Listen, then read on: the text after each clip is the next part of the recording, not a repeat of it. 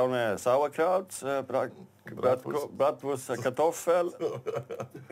Eine gut. Ja, alles klar. Tschüss.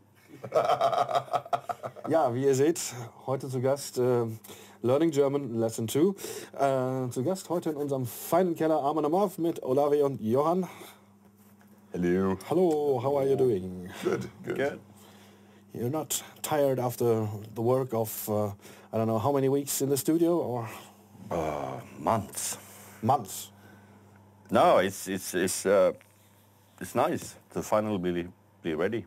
Yeah, it's good to have a finished product in the hand. It's kind of like when you're working in it, it's kind of hard to get the big picture. But when you actually have the album and you can listen to it, it's fucking great. So it feels good. At least you still use a studio. I mean, I have the feeling most bands do it more or less at home these days. I mean, yeah, I guess only that's few left who can afford it. Or that's a way to save money, I guess. Yeah. Because I don't know, but we don't really see it that way. For us, an album, you know, that's something that's is still gonna be around when we're not around. Yeah. And we really wanna put everything into it, so to make it sound really good and yeah. I mean, sure, going to the studio is not cheap, especially if you're gonna be there for many months. Yeah. But for us, it's totally worth it. So there's never a temptation in taking the advance of, I don't know, 2 million kronas from Metal Blade and then just record home, buy a nice house somewhere in this Stockholm suburbs. Yeah, of course, that's tempting. I don't know, we might do it next time. No, I don't. For us, it's very important that it's really, really good, and you can't really get same professional production if you do it home or in computer, or it's got to be the real thing. I wondered if you ever thought about it.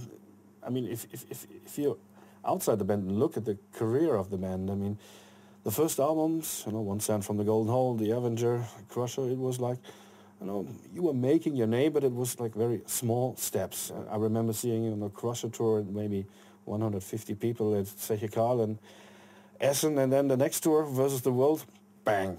So you ever thought about, what happened there? What did we do better, or where have we been luckier? I don't know. I think one of the key things is that we found a way to go more straight to the point with the way we wrote songs, I think, which kind of made them more accessible for a lot of people.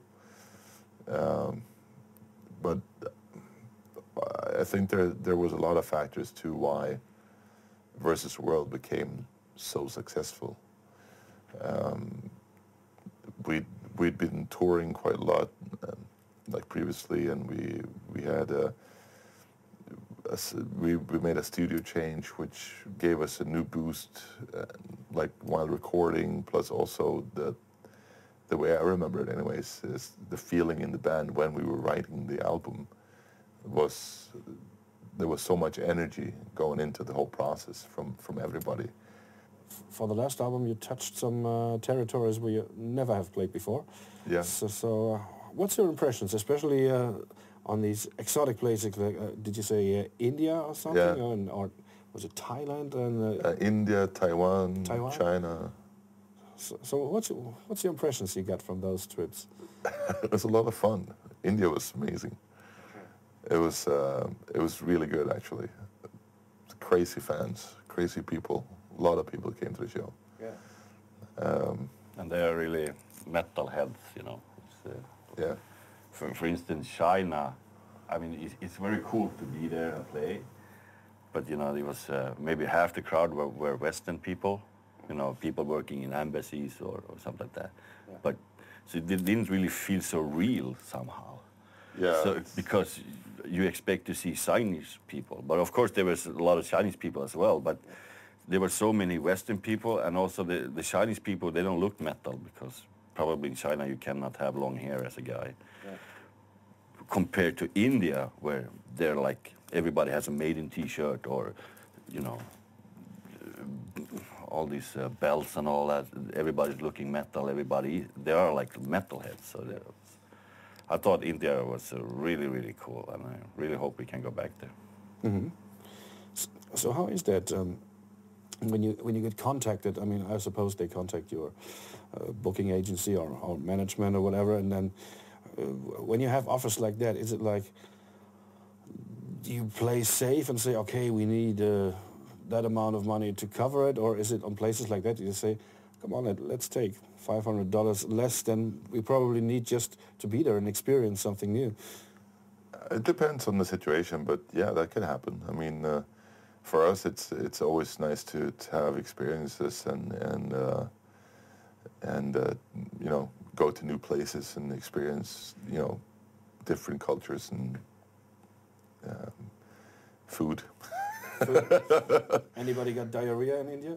Actually, I think you were maybe the only one, actually. But I have a sensitive stomach, so. So you don't mind, like, when you go to places where, you know, the heavy metal, the rock and roll business isn't routine, as it is here, that you have maybe not that great equipment or maybe not that great food or stuff Well, like that. we've So been touring America for 10 years, so we're used to it. Okay.